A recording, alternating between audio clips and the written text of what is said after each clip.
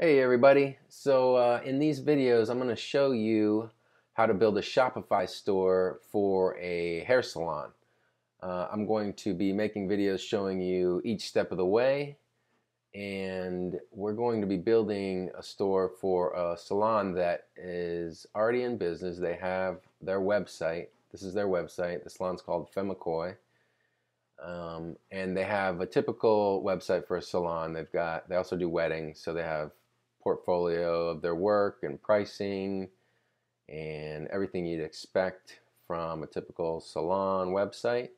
All the information that people are going to need, as well as appointments. Of course, if salons, they need online booking, and we're going to build the Shopify store and set it up, and we'll probably end up setting it up as something like shop.femikoi.com, and then we'll update their menu to go to the store, and that will just be a real seamless solution for adding a store to their current website without causing a headache with anything else. So first thing you're going to want to do is go to shopify.com and sign up for the free trial. They give you a 14-day free trial. No credit card is necessary, so you got 2 weeks to basically set up your store and decide if you want to move forward before you have to spend any money. We've already decided we're going to. So the Shopify basic plan is $29 a month, which is super affordable, and it's just a great solution. Takes kind of all the headache out of running a store. So I'm not going to walk through the setup, like the sign up process, because it's just name, email, type in your store name. There's a couple of questions about your business, but it doesn't really matter how you answer them. You just sometimes they ask you, are you selling online already? They ask you what type of revenue you have for your store. But once you walk through that setup, it'll set up a default store for you, and it will place you in the Shopify Admin panel, which looks like this. So this is what I set up for Femikoi, and it's everything you'd kind of expect. Orders, products, customers, analytics, marketing, discount apps. For the store, this is the back end, and also if they set up a front end of the store by default as well after you complete the sign up process, which you can see by clicking on this image of an eye right here. So I'll just click that and open a new tab here, and this is the default store that they set up. Looks like this, and basically just our job is to fill in the blanks here.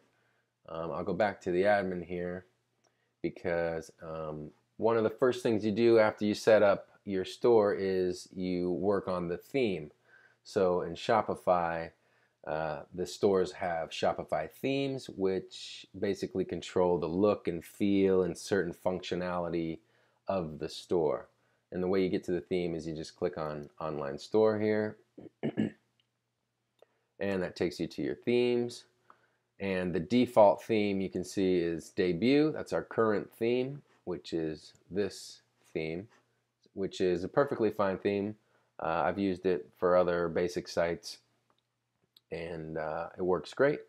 Now the options that you have for Shopify themes is free themes, which you can see here. You can click here and it'll show you. I'll just show you free themes here. So there's 9 of them for different kind of layouts and styles depending on what you're going for. And those are all built by Shopify, and they work great. You can use those. You usually don't find a lot of bugs or anything with them because they've been tested, tried and true. And then there's the Shopify Themes store, which I'll click on that. That'll open the store, and you can search for other themes here. The free themes are also in the store as well, so you can grab them there. But there's other themes that are a little nicer maybe. They have a little more features, a little more options. Generally, they run anywhere from, I think, $130 to about $180 is the top price. And they are They're not built by Shopify. They're built by third-party companies. I'll click on this. And you can see this theme is designed and supported by WeTheme, which is a company that builds themes. But they are kind of vetted because they're in Shopify's store. So you can trust these pretty well without worrying too much about them. But if you need support, you got to go to this company to get support, as you can see here. And these are pretty good. I've used a couple out of there as well, and they're fine. The other option you have for Shopify themes is going to a third-party website like Theme Forest and purchasing a Shopify theme from there, where they can also run anywhere from $15 to $400 or $500. And there's some other third-party theme companies that build their own Shopify themes. So there's kind of a lot of options, but I just wanted to explain that to you. For this project, we're going to use a free theme, keep it real simple and inexpensive. So I want to show you that, but we're not going to use the debut theme, which is the default one. So we're going to have to switch to a free one, which is super easy to do, another free one.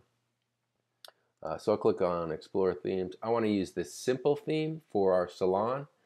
I'll click on that, mainly because I want the sidebar menu, which the simple one offers. And the salon is pretty much, they're just selling like hair care products, skincare products, some jewelry, and some other small items. So we don't need anything too complicated right now. So this theme will be perfect. So you just click Add to Theme Library, and you'll see Shopify starts to add it into, this is your theme library. You can add a bunch of themes in here that you want to save or use in the future. And it only takes a second here. All right, so that's added. And so our current theme is still debut. So what we want to do is click on Actions here and click Publish, and that will switch out debut for simple. So we'll click Publish. Are you sure you want to publish simple? Yes, publish. And then it just switched it. So now simple is our current theme. Debut is in our theme library in case we want to switch back. And if I go to the front end of the site and click refresh, you'll see it goes from debut to now it's the simple theme. So nice new look. Looks pretty good. Something about, I'll just explain this here. The online store is password protected. Every Shopify site, when you first create it, Shopify automatically protects it with a password. Basically, there's a coming soon page, and if you want to see the store, you can type in the password. I'll show you that page right now with I can go to an incognito browser because it shows me actually, let me close it. It shows me this front end site because I'm already logged into the admin panel. But also another thing is Shopify gives you a URL when you create the store. So it's your store name.myshopify.com. So I'm just going to copy that, and then we'll open the incognito window, paste that in there, and go. So this is what someone that's not an admin would see if they went to that URL. They see this opening soon, and it's kind of nice because people can add their email address so you can notify them when you launch. So it's kind of nice to be able to promote this page while you're building your store. And then here's the enter using password. But we don't really need to worry about that because we're logged in as admin, so we can see the front end of the site. Also, this URL is nice when you're building your store, but at the end of this, we're going to use our own domain name so that we don't really need this URL. We're going to use the shop.femikoy.com. But that's switching the theme, and then we'll just go into, the next thing you want to do is customize the theme a little bit. So we just click Customize, and that'll open up this window, which is the Shopify Theme Editor. And you can see this is like the display, and here are the sections of the page and some settings, colors, typography, pretty straightforward stuff. The header is like your icon, your logo. The sidebar is this menu, and then this section, featured collection, These are all just kind of added in there right now. Rich text is just this copy here. And then you can add a section. So I'll click add a section. And then it gives you these options. So there's not too many here. You know, blog post, collection list, feature collection we already have, banner, image with text. You know, you can add a photo with your product and just describe it. Slideshow. Here I'll show you collection list. We haven't made our collections yet, so we'll get to all this in a little bit. I just want to show you kind of how it works. So you just add those sections in there. Footer is the only thing in the footer right now is this menu with a search bar. But we'll just go to the header, and that's where our logo is. So I'll just upload a logo here. Let me see if I can find it. There we go. And we'll use that. Maybe make that a little bit bigger. How to do it. And there's a couple other settings that we don't, really need to worry about. But that's kind of how you edit your theme. We're gonna set up some collections and add some products that will, make more sense when we build this out. So for now, we'll just add the logo, and I think that's all we need to do. We'll save the changes we made by clicking over there, and then to get back to the admin, you just click this Shopify bag, and it takes you back to the admin, and go to the front-facing site and click refresh here, and cool, logo's there. Looking pretty good so far.